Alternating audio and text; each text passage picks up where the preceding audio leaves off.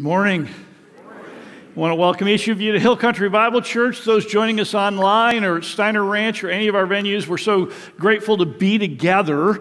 And I'm curious, have you ever seen an image, something that happened maybe, that actually you can't get it out of your mind?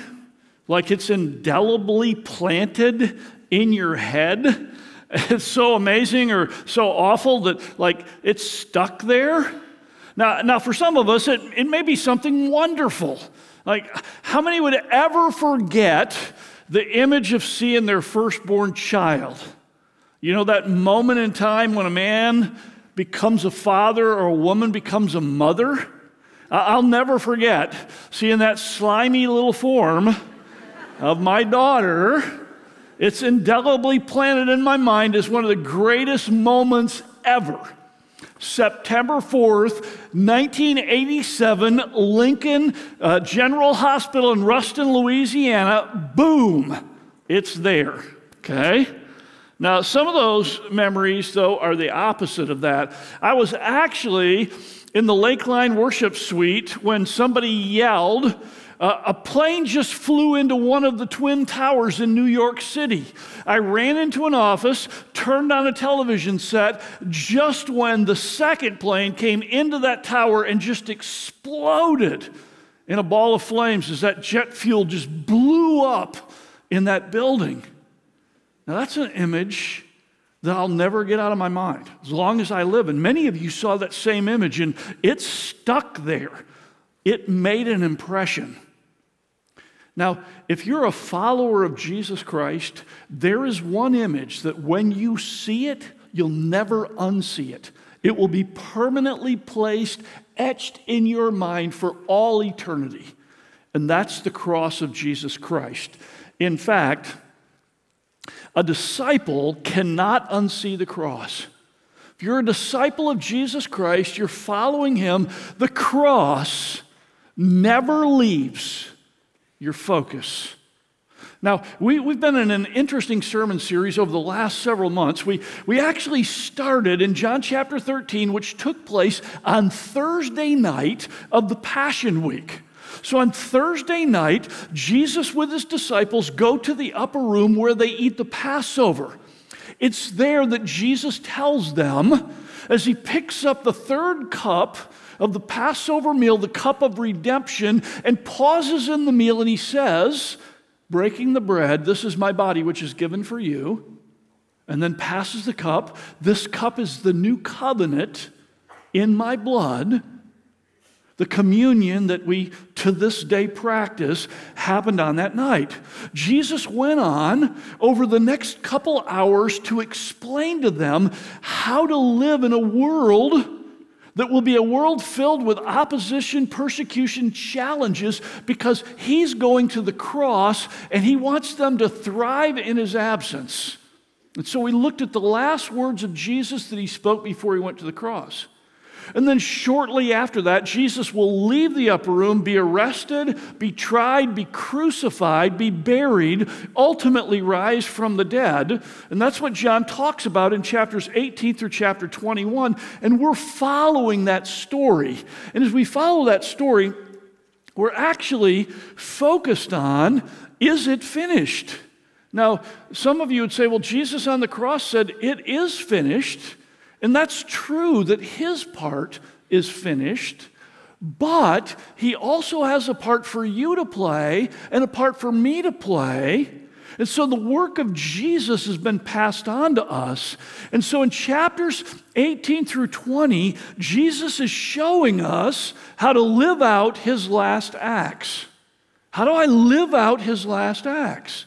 Now, people say to me all the time, when Jesus said, if anyone would come after me, he must deny himself and take up his cross daily and follow me. And people ask me all the time, what does that mean, to take up your cross? Like in our culture today, how would a person take up his cross? And I think it's such an interesting and maybe obvious question.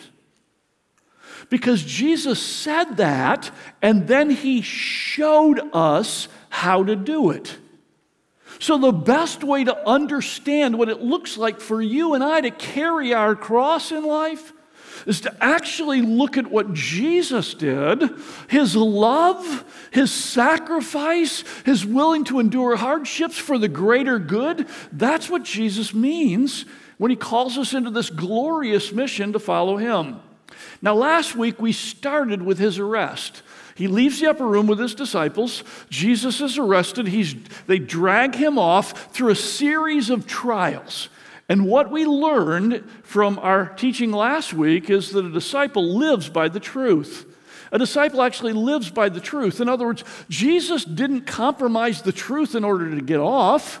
Jesus didn't try to argue his way out of trouble. Jesus just stated the truth, lived in the truth no matter what.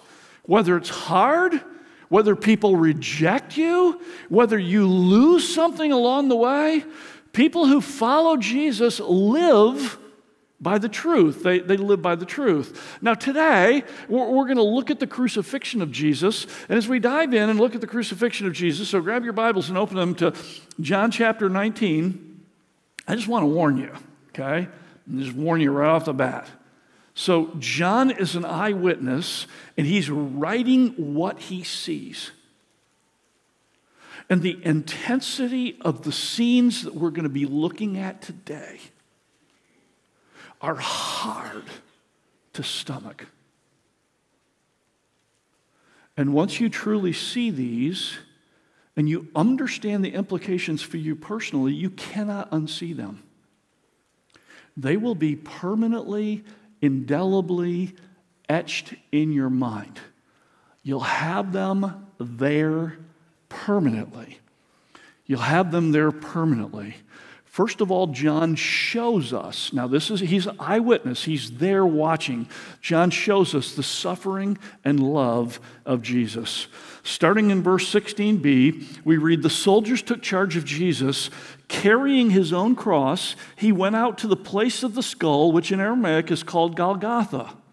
So Jesus now has been all night having trials, going through the accusations, the false accusations. In the process of that, they're physically beating him. They're punching him in the face. He gets to Pilate's judgment hall, and they really humiliate him. They make a crown of thorns, cram it on his head, put a robe on him, begin to punch him, ask him to prophesy.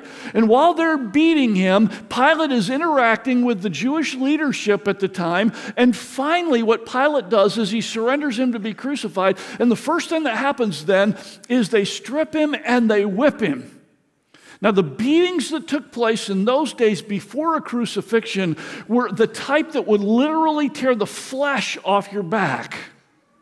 The probability is that Jesus' bones are now exposed from the beating, and the next thing they do from the judgment hall is make Jesus carry the crossbeam of the cross, that heavy, probably 50, 60-pound piece of wood of which he's going to be nailed to. He has to now carry it from the judgment hall through the city, outside the city gates, up the hill of Golgotha, where he's going to be crucified, and there the crucifixion happens. So that's what's happening to Jesus. And notice in verse 18, it says, here they crucified him, and with him two others, one on each side, and Jesus in the middle. Now, what's so interesting is that John simply states there they crucified him and doesn't explain crucifixion. Why does John not go into detail as to what happens in a crucifixion? Because John knew that every one of his readers knew exactly what a crucifixion was. In fact, crucifixion was such a horrible, horrible thing that you didn't actually speak the words in polite company. People didn't use those words. Crucifixion was actually used by the Roman Empire, and by the way, it has a long history of use, but Rome perfected it. And the purpose of crucifixion was to say to everybody, you don't ever want this to happen to you. It was an attempt to create such an awful picture in the minds of people that they would never rebel. And that's why crucifixion was primarily in the Roman world used for slaves. I mean, when you think about half the population of the Roman world was slaves, how do you keep that half from overcoming the other half? You crucify a lot of them. Reserved for slaves and insurrectionists. Every once in a while they'd throw another criminal in there, but it wasn't a common punishment. Now, when it comes to crucifixion and what actually happens during crucifixion, you almost have to take out of your mind the idea of execution. Because in our world today, when we think about execution, we think about the goal is to take someone's life, like hang them until they're dead or shoot them with a firing squad or drop some cyanide in there and let them die in a gas chamber. We don't think of anything prolonged. In fact, in our world today, we think of how do we make this as painless as possible? But this was more torture that leads to death rather than a death sentence. In other words, the goal of crucifixion was maximum pain, maximum torture on a hill outside the city, stripped naked, with the goal of so humiliating the person that the rest of us would say, that could never happen to me. Tell me where to get in line. I'll do whatever you say. So what is crucifixion? Essentially, what the Romans perfected it to be is a form of torture. And what they would do is they would take a person, lay them on the crossbeam, and they would drive a nail through the wrist just below the hands so it caught on the nerve there. And they would make sure the hands weren't stretched too far because movement was one of the most important things to create the maximum suffering.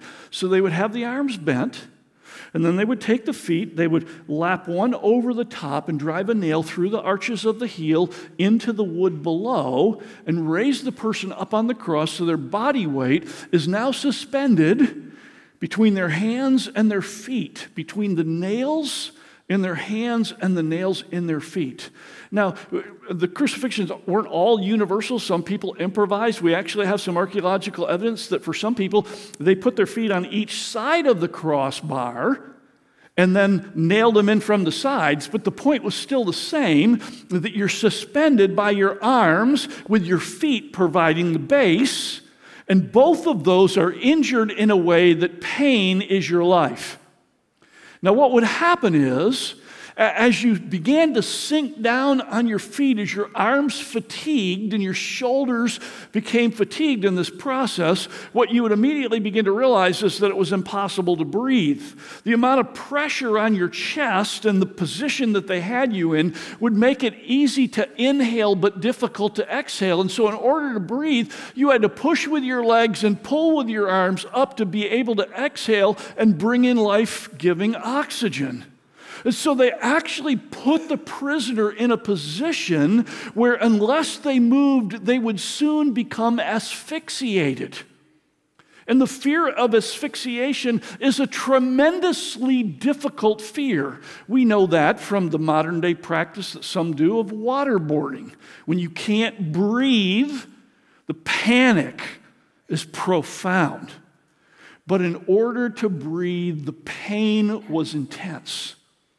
And so for hours on end, the person that was crucified would spend their time putting pain on their arms as they pulled themselves up, breathe, but after a while, the muscle cramps, the difficulty, the fatigue would allow them, they'd sink back down. Their legs would get it as well, muscle cramps, spasms going through that. And every time they pulled up and every time they went back down, the back that had been ripped to shreds by the executioner's whip just rode up and down on that wooden crossbeam in the back and just continued to do damage.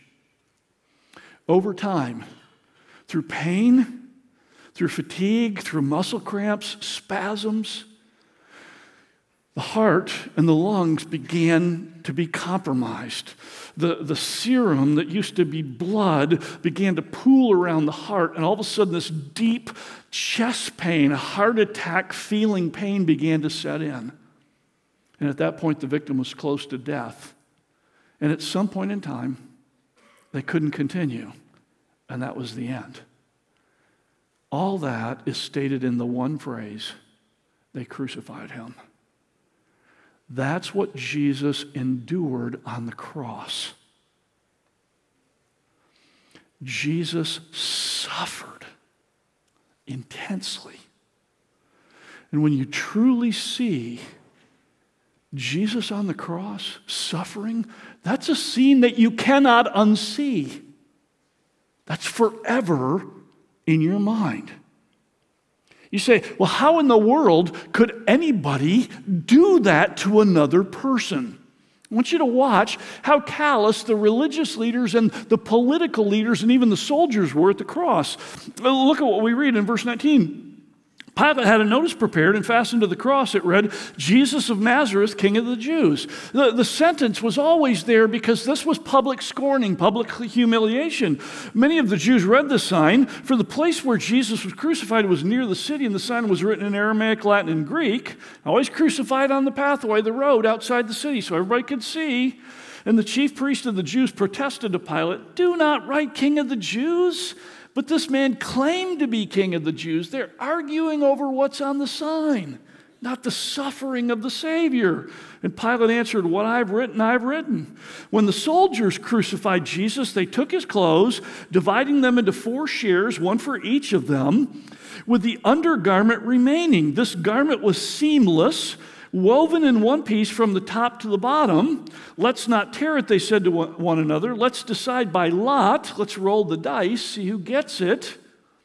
This happened that the scripture might be fulfilled. Now, you might want to underline that in your Bible. Scripture might be fulfilled. We'll come back to it in just a few minutes, which says, they divided my garments among them and cast lots for my clothing. So this is what the soldiers did.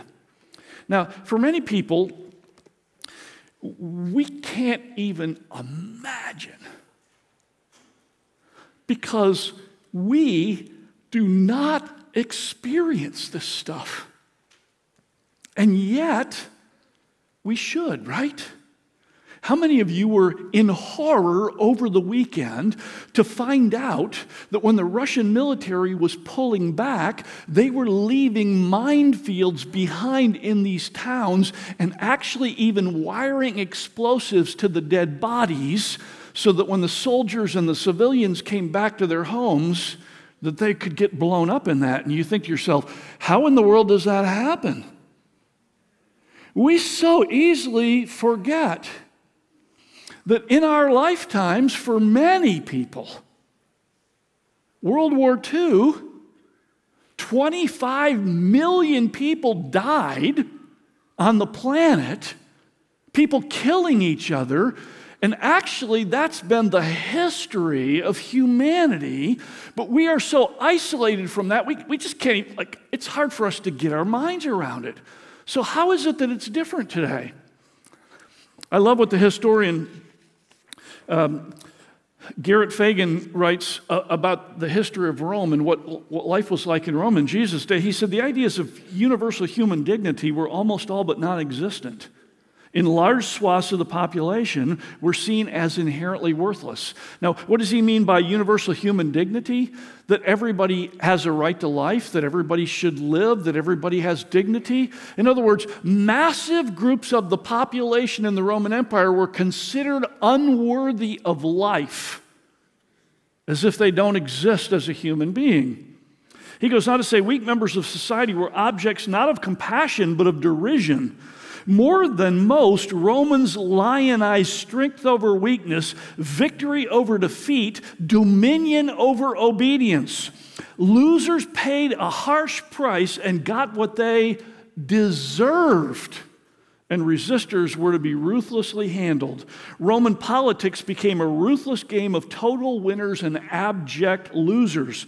The drive to dominate and not be forced to bow before a rival was paramount. In other words, the idea that two teams would shake hands after a contest, like last night on the basketball floor, that was non-existent.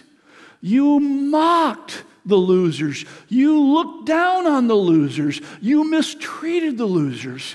So what changed? Do you realize how important Jesus Christ is to history? For you see, nobody even thought twice about crucifixion until Jesus was crucified and people started worshiping the God who died on a cross? You're kidding me. He's got to be a loser. But they worshiped him. And when Constantine came to faith, the Roman Emperor Constantine, he outlawed crucifixion in honor of Jesus. That's why it doesn't happen anymore. Our idea is not that. In addition to that, they worshiped a God who died like a slave. Slavery was normal all over the planet. Every civilization throughout history embraced slavery until the church, honoring Jesus, began to work to rid it. Jesus Christ is the reason why we don't have crucifixion and slavery today. He's made a difference in the world. And the reason why is not simply because he suffered, but the reason why he suffered out of love for his people. There's another group at the cross, and we see them in verse 25. Near the cross of Jesus stood his mother's sister, Mary, the wife of Cleophas, and Mary Magdalene. I want you to get this for a moment. Can you imagine knowing that your son or your child was crucified? As a mother, can you imagine that? How much more as a mother think about being there and watching it happen? The only thing worse than being there for Mary was not being there and having to watch Jesus, her son, die alone. And so the women came and endured the pain of their love being destroyed on the cross. And they watched. But they were not the only one there. And Jesus, in the midst of his pain, noticed them and responded. Notice what we read. He said, when Jesus saw his mother there and the disciple whom he loved. Now, the disciple whom he loved is John's nickname that he calls himself in the Gospel of John. In other words, John was actually there with the four women, the only disciple that hung around. The rest of them fled in fear. John is standing there, and Jesus, through his pain, as the blood and the sweat came down over his face, fogged his vision. Jesus sees through the vision, sees through his own suffering, and in that moment he actually says to John and his mother, he said to his mother, dear woman, here is your son, and to the disciple, here is your mother. And from that time on, the disciple took her into his home. In other words, Jesus actually cared. He cared enough to make sure his mother was loved and taken care of, that John would now be her protector and that she would have somebody because he's gone and he can no longer protect her. That's love displayed here. But the writers of the New Testament go on and say something really profound. They say that Jesus died not just for his mother, but for you and me. That from the cross, Jesus actually was thinking about us. That Jesus knew us. And that Jesus was suffering on our behalf. That's how much he loves you. And when you finally see that Jesus would give up his life and suffer that kind of death just for me because he loves me, you can't unsee that. You can't unsee that. The second thing that John really wants us to see on the cross is the sacrifice and death of Jesus. Not only his suffering and his love, but also the sacrifice that he was actually making, and then his death.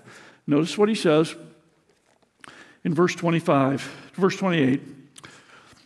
Later, knowing that all was now completed, so 6 hours of the suffering, the darkness over the world for 3 hours.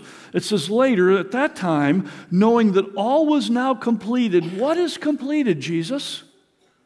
The sacrifice for sin. He knows that.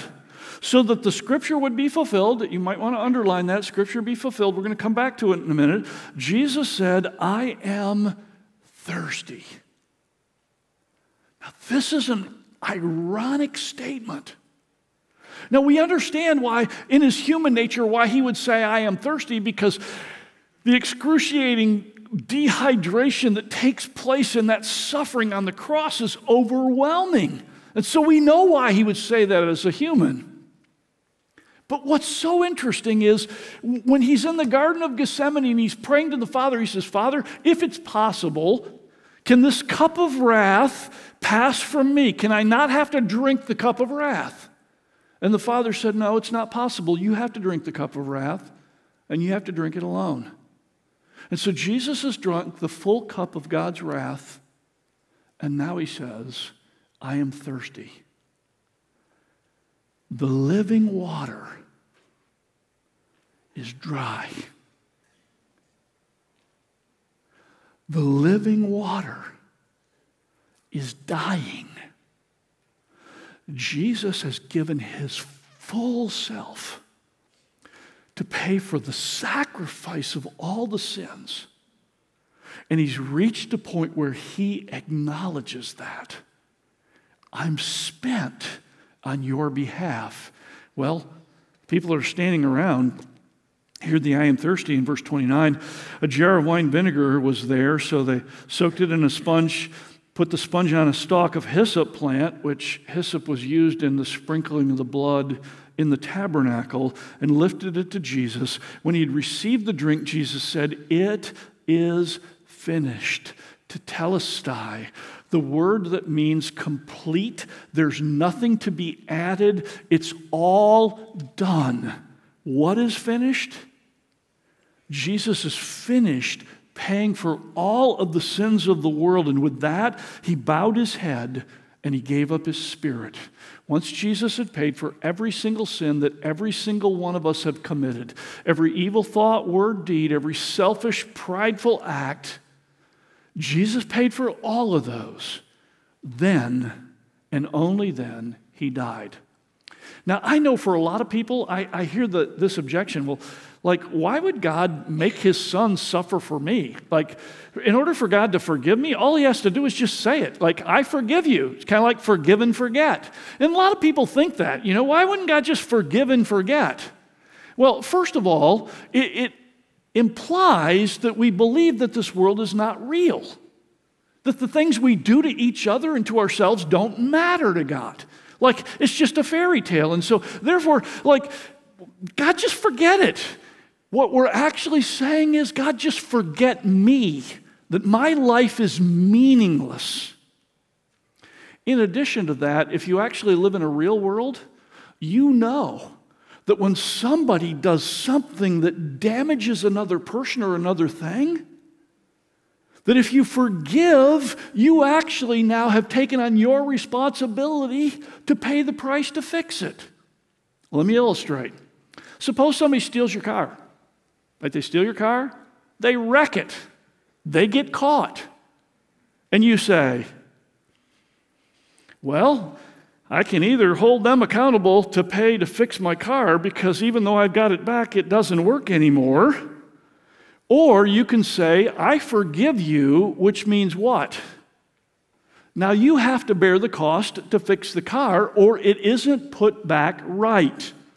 Now I know some of the cynics in the room and online, you're thinking to yourself, oh, that's not a good illustration. I've got insurance. Caught you, right? I caught you. Just watch as your premium goes up. You will pay for that. Smart, right? So here's God's dilemma. Let's apply this to God. Here's God's dilemma. God gave you life. You belong to him.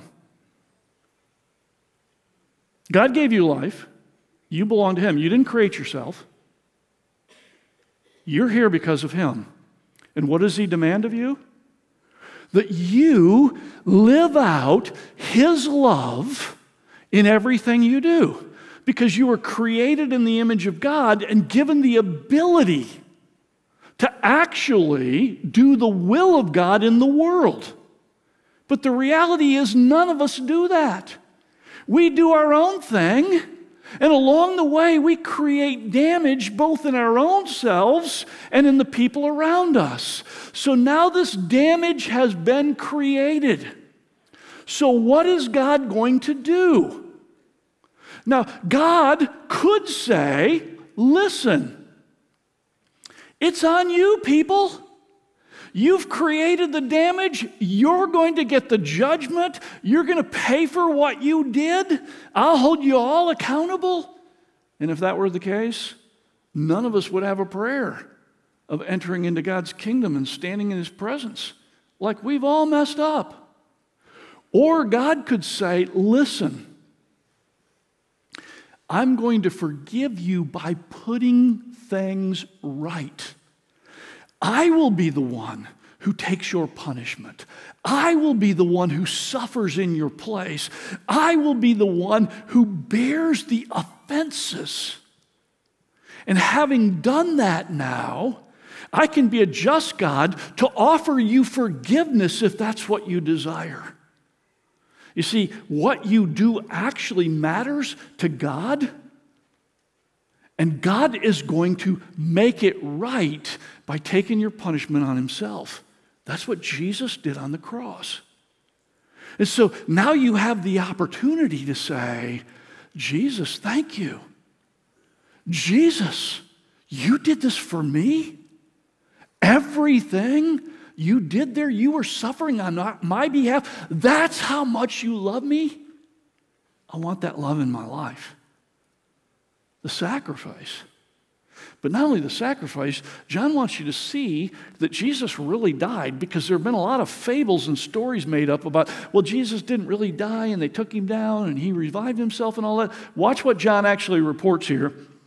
Now, it was the day of preparation, and the next day was to be a special Sabbath, so we know it took place on Friday. Because the Jews did not want the bodies left on the cross during the Sabbath, they asked Pilate to have the legs broken and the bodies taken down. Now, why break the legs?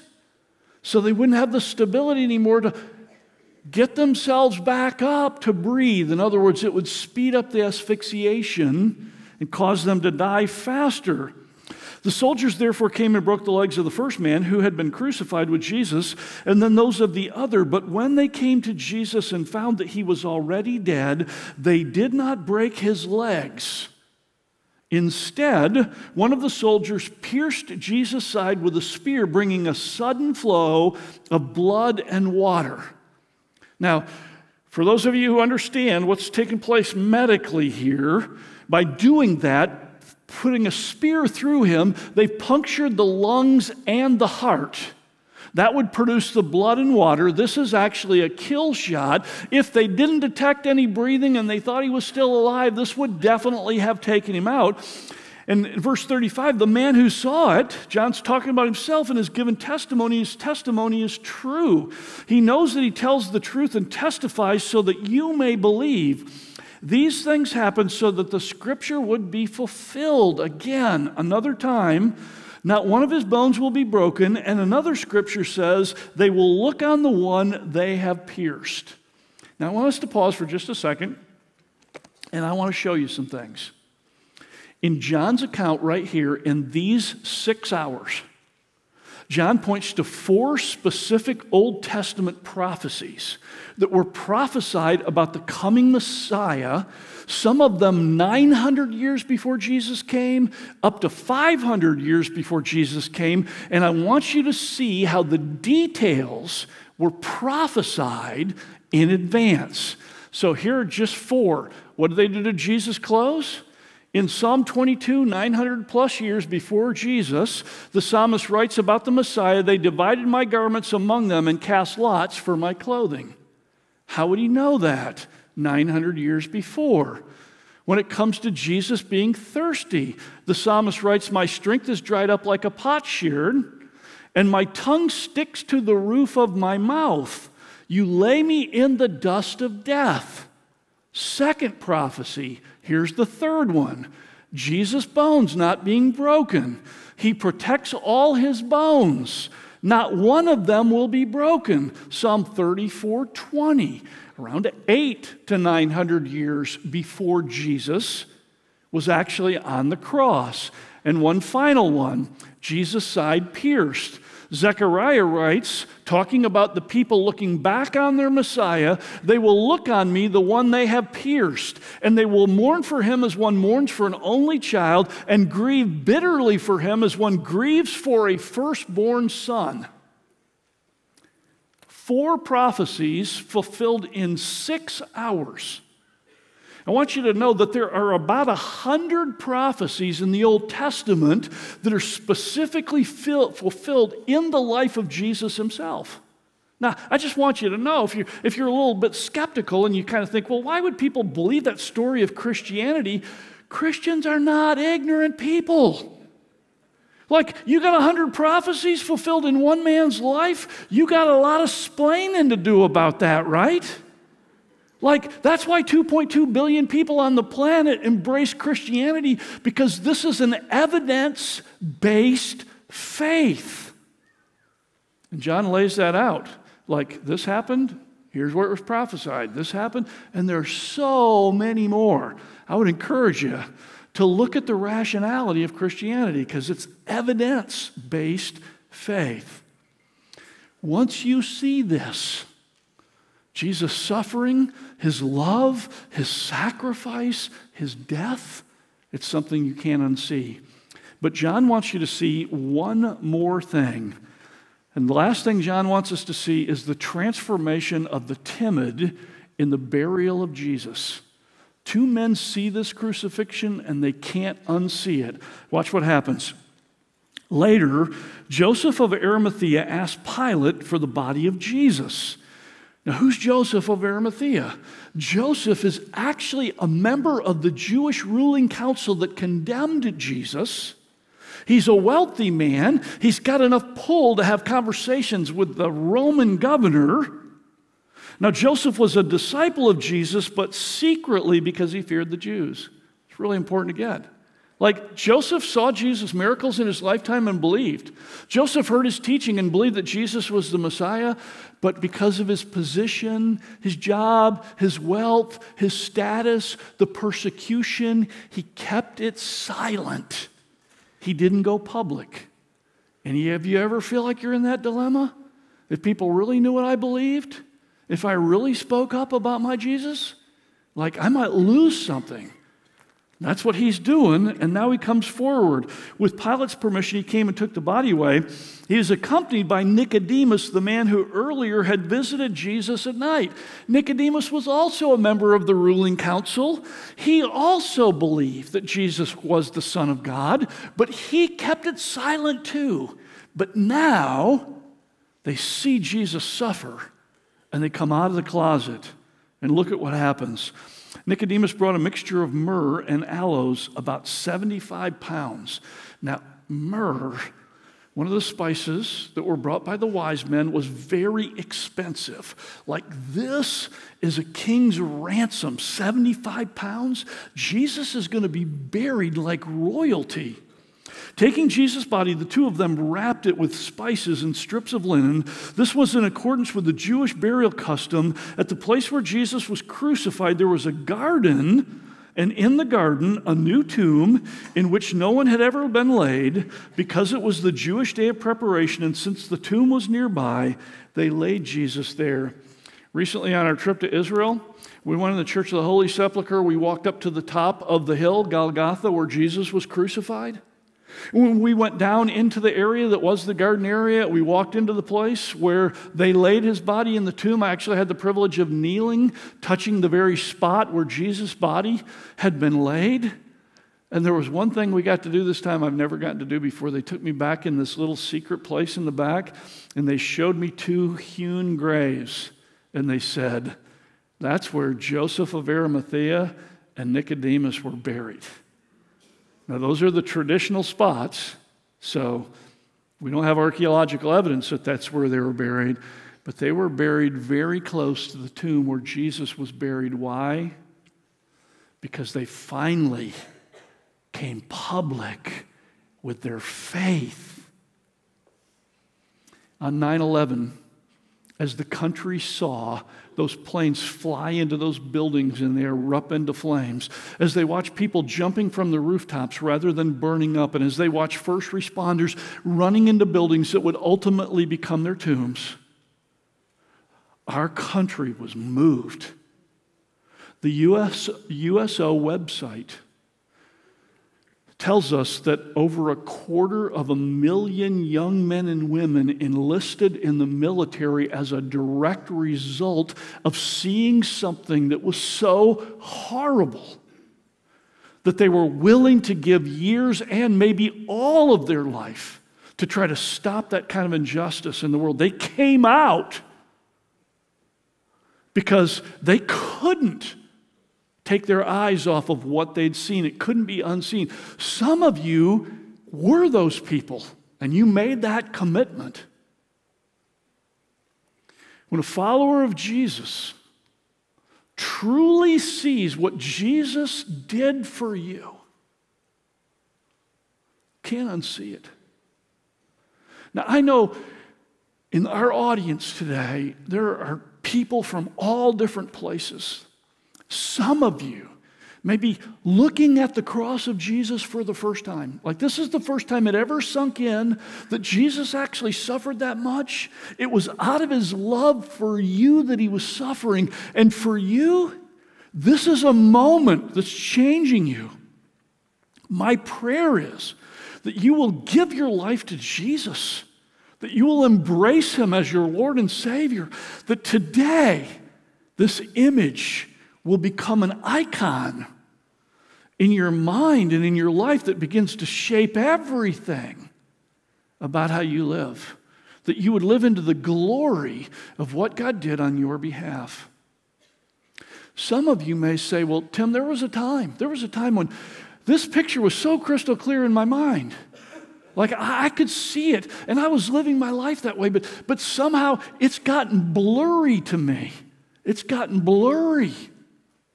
A few months ago, I went to the eye doctor and he said, well, the reason why you can't see is because the lenses in your eyes have been damaged by the sun. They are permanently blurry. You have cataracts.